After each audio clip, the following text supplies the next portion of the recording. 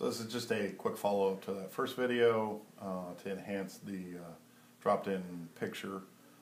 So take the save picture, bring it back into the edit mode, and you should have a background in layer 1. Click on layer 1, go to the layer tab, go down to layer style, and go into settings. And there's some things you can do here. So you can add some shadowing to the picture,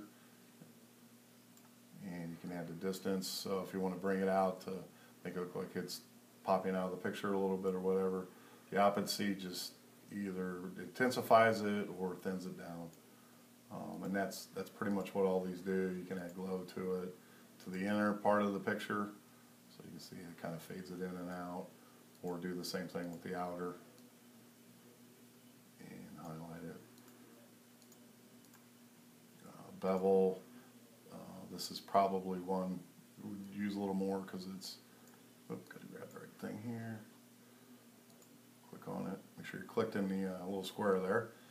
And so this is on the inside, so that kind of like adding a frame, or if you want it on the downslope, it's kind of like adding a little frame to the outside. The same stroke does somewhat of the same thing as well. So you can frame in picture. Obviously the opulency again thins it out. So those are some of the things you can do. Edit that photo, or you can go into your filter, and there's all kinds of stuff like an artistic. So let's say we want to make it kind of that old school grainy film. There's all different things you can do. You can see what it's doing to that inner picture. Then you would click OK, and it comes up on there. If you don't like that, just go down to your undo button, click it, goes back to the original setting. So you can go through all those and just really play with them. Texture is kind of a fun one because you can do things like mosaic tiles. There's different ones. There's tiles, stained glass, a patchwork. Mosaic tiles is kind of cool. Although for this picture, it's probably not going to work too well. Yeah.